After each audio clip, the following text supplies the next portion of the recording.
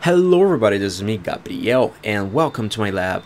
In this video I'm gonna show all of you the whole process for my post installation on Fedora 42. So I recently had to format my computer, so I will have to go through this whole process. So I thought, well, I might as well just record this process. This is not gonna be what you could call a tutorial. This is just gonna be me going through the whole steps that I go, and you might be surprised with how many people ask me to make a video like this in the past. Like, I'm actually surprised because this is like, it's just my way of installing things. I don't even know if it's like 100% correct, but it's just the way that I do things, and I think it's quite complete, I would say. So yeah guys, before we start, I just want to thank all of you because my channel recently got 1,000 subscribers. Man, that's like, that's just insane. Like, I never thought this channel would even get 100 subscribers, because I literally just posted some random videos and some tutorials, some random experiments, and it's crazy to see like how some of those videos actually gather a lot of attention, and that's so awesome. But anyways guys, thank you so much, and yeah, let's get started. So the first step that I do is to actually just open the terminal, and let's just get our system updated. So I just do sudo dnf update and then /y, then type your password, and let this boy update itself. Fedora 42 just got released, so I don't think there will be too many packages for me to update, but I can always be surprised. And you know what? DNF4 used to take a long time, but man, DNF5 has been one of the greatest additions in Fedora. Like, it's just so much faster than DNF4. So yeah, after this completes, I just reboot my computer, and then I go with the next steps. Alright, now that you restarted your computer, let's follow with the next steps. By the way, this time I remembered to set my computer to English just so it helps you, because I know that there are a lot of people from all around the world that watches my videos, and I actually got a very good feedback on this, and I applied, and now it's all in English, so it's easier for you to follow. So the first step I do is to come here to mouse and touchpad, and I disable mouse acceleration because, oh my god, it's so much better with it turned off. Damn. Then I come here to keyboard and I add Chinese China, intelligent ping, because I like to study Chinese. Come here to preferences, I go to dictionary and I press space and then down arrow key, and I do this for all of this because it makes the Chinese keyboard more precise. It takes into account some like popular words and that kind of thing. Alright, so now that that's set up, you can also change the layout by pressing super space. That's gonna change the layout. Alright, so now I open Firefox, and this is the first time I'm opening Firefox, so it might take a little bit more time. Then I come here to RPM Fusion, the website. So remember, I told you that this is not a tutorial. I'm just going through the whole thing that I do to set this up. I come here to configuration, and I copy this thing here so we can set up RPM Fusion in here. So RPM Fusion, for those of you who don't know, is the repositories for installing proprietary software. That's very important because I also want to install things like Discord and that kind of thing. All right. Well, I didn't even see that there's something new. I need to mention. Okay, so apparently for the upstream metadata, which is needed for the store to function correctly with the RPM Fusion repositories, apparently since DNF5 there's been a change, so we actually have to use this command instead. I didn't even see this before, so yeah, let's just put it here. Oh my god, why did I do? Yeah, just confirm that, and let's let it do its thing. Like, after we enable this, we'll be able to install things like VLC and that kind of thing, and also drivers that will accelerate H.264 and H.265 video. Alright, so if you have an NVIDIA computer, this is the moment where you would come here to how to, and apparently my internet went to crap.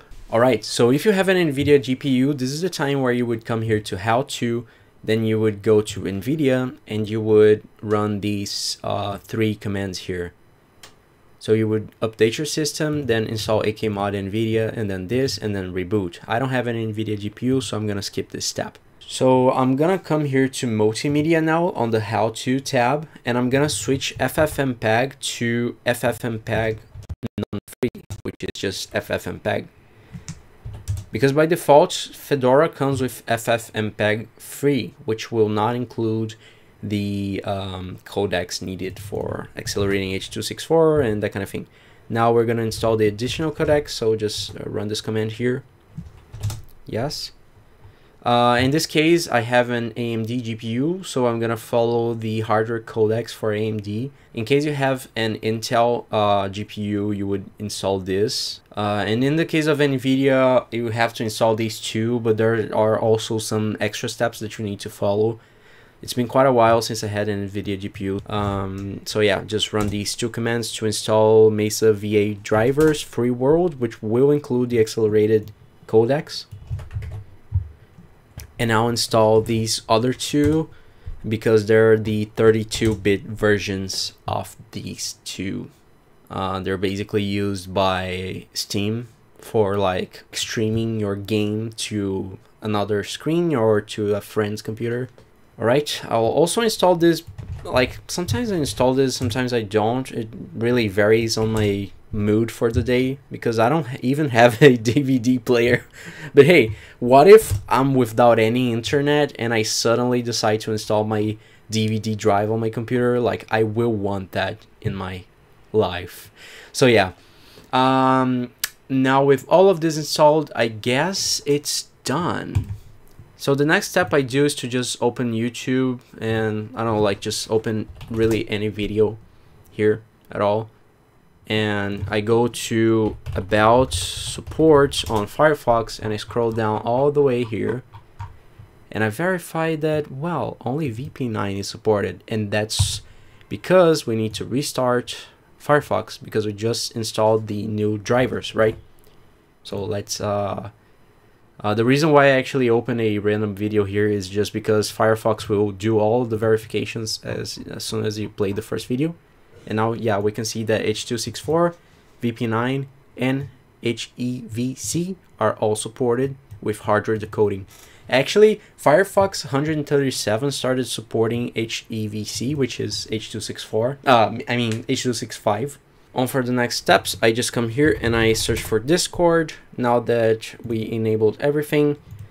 So I actually started installing the version from RPM instead of the Flatpak because I saw that Discord sometimes is kind of annoying using the Flatpak because like sometimes I'm trying to paste and copy something in and out from Discord and the FlatHub version will just like it's just kind of annoying sometimes. It won't let you do that and you have to give it permission, so like what's even the point of doing that? And now I actually come to terminal and I install Steam through here because I'm weird, even though I could just install via the store. Yes, install this. And do I need anything else in my life? We already got the codecs, we already got the Chinese keyboard, we already got RPM Fusion. Alright, I also like to install these two programs here, which is libva, utils, and also NVTop. These two programs are very useful for checking if the hardware accelerated video encoding and decoding are working correctly. So we can actually come here to H2 if my computer allows me to do so. H.264 sample video. I think it's like this website. No, it's actually the second website here. And we can type here VA info to check like if all of the codecs are working as expected. So valid means decoding and ink slice means encoding. Accelerated by, what the hell is this crap here? Alright, we need to get the ad block. So, oh my Jesus. Now I like to open NVTop and check that when I open an H.264 video, dude, my internet is really slow right now. I don't know why.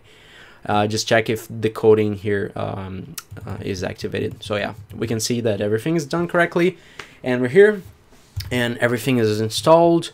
We got the codecs. We got everything we need to get going. FlatHub also is enabled by default. Yeah, so some people like to use like the bottom bar, the sidebar, the icons here that will show you the status. Honestly, after a few years of using GNOME, I just kind of got used to not having those things, and I kind of like it. Like, I know it's different, and I know it sometimes is annoying. Like, you just want to minimize stuff without like having to go to another workspace or something like that. But like, after a while, it just starts making sense, and I just stopped, honestly, like stopped enabling that. So, I mean, just as a tip, if you want to enable, like, we can just search for tweaks here on the store, and you can install GNOME tweaks.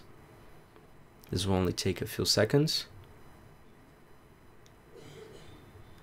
And you can open this, and as you can see here in Windows, you can activate the maximize and minimize buttons, so you can more easily like minimize them. Honestly, I'm not even leaving them enabled anymore. Like, when I want to close something, I'll just close, and if I'm not using it, it'll just go to the background, you know. Like, I don't know, there are sometimes I really want to minimize something, so I'll just press Super H and it'll go away, but that's like only a few times in a day. And also, just for the cleaner looks, I'll just search for extensions here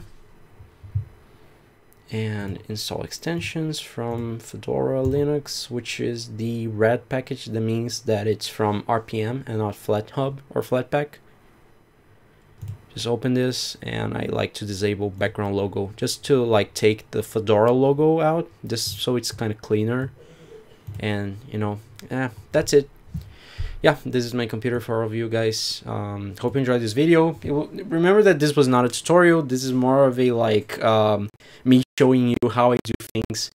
Hopefully I didn't miss anything. And oh my god, am I out of breath today? I don't know what happened. I think I might be getting sick. I don't know. But anyways, guys, this is the video. Sorry for ranting here at the end. But yeah, hope you enjoyed it. Hope it was helpful to you. Maybe you learned some tips. Maybe you can give me some tips, and we can all share tips and grow up as a society.